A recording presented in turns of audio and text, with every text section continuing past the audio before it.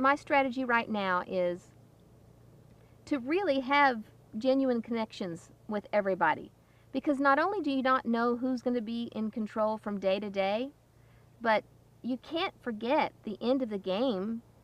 People have to vote for whether you should win the $1 million or not. You can't make enemies. And besides, it really does, even if somebody is your enemy, even if I know RC has it in for me, it doesn't do me any good to ignore her or to be mean to her. And it can only do me good to try to get to know her, whether it's in the game or just the bigger picture of life. I have actually thought, perhaps I've come at this backwards.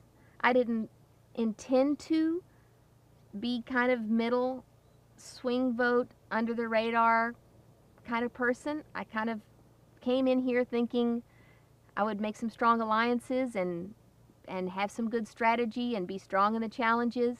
But perhaps it's not a bad thing, because there have been enough winners that come that seem to be kind of in the middle. They're not in the bottom. Of course, it appears I'm on the bottom right now, but maybe today I'm kind of in the middle, and they're not running the show. And I don't know that it's a terrible place, a really awful place that I'm in right now, because I'm not threatening to anybody. I'm not running the show. Nobody feels like they need to get rid of me because of that. I don't think I'm the weakest. I think Abby Maria probably is.